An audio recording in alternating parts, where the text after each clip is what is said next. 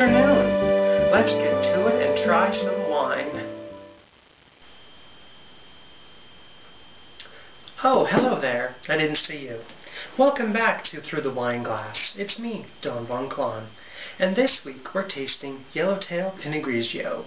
Yellowtail is a very popular Australian wine brand. And it looks like we've got the limited edition 2014 vintage of Pinot Grigio. And it looks like someone's already had a bit out of my tester bottle. So I'm wondering if anyone on the production team had some.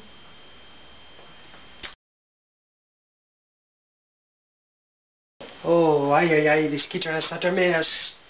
Oh, look, free wine.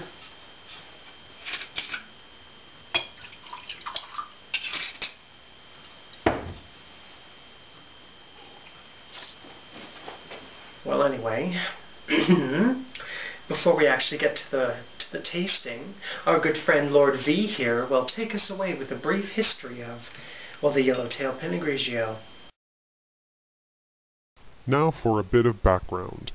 Pinot Grigio is an Italian grape that grows superbly well in the great wine regions of Australia. Aside from PGs, the Australians make a great Shiraz. This supple wine is tangy with hints of floral and green apple, topped off with light notes of pineapple and other citrus fruits.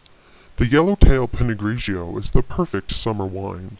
The elegant green bottle just screams garden party, and its light palate goes well with quite a bit of barbecue and summery foods.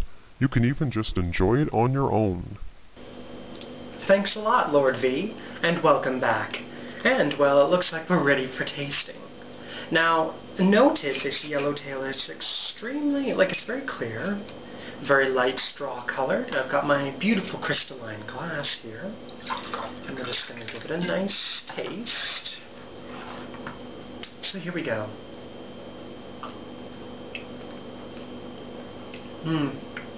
It's very tangy. I'm finding that it's very tangy. You know, if we do a little bit of smelling, we get a nice apple floral notes. It is a very strong smell. It's very good, actually. It's very light. The palate is very light. It's actually quite good. Yes.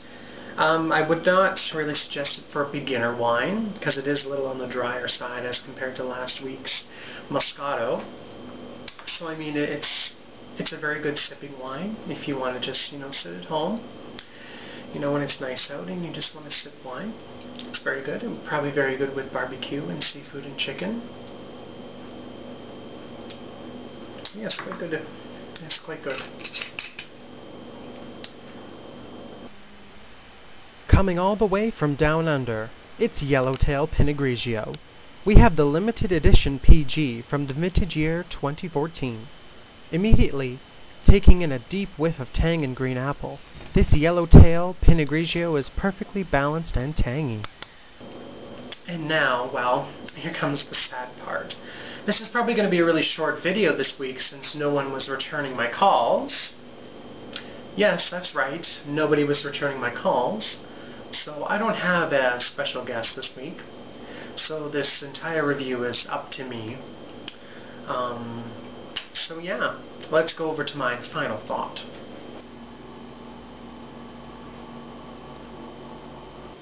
Oh, hello there, and welcome to Don Von Klon's Final Thoughts.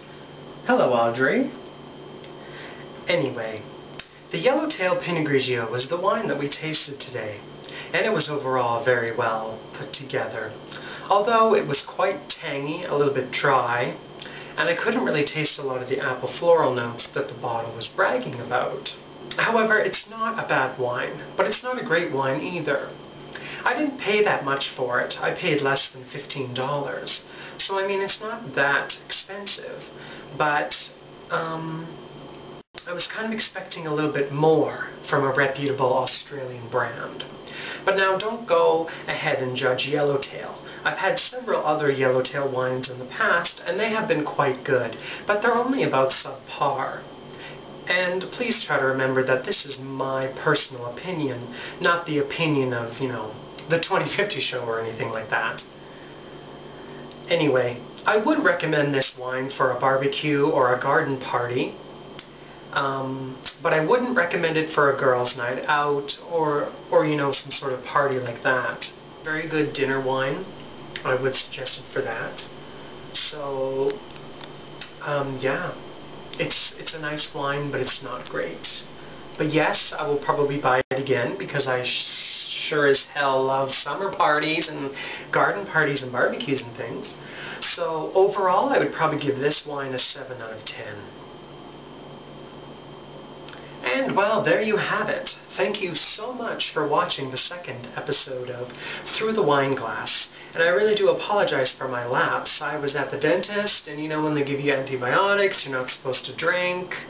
But you know, you gotta have a wine cooler or two. But anyway, you know, I was very busy with the dentist and whatnot, trying to keep my Don Monclon pearly teeth pearly. So anyway, tune in next week where we're probably going to, spoiler alert, we're going to tackle a Riesling. So, I'll see you next week.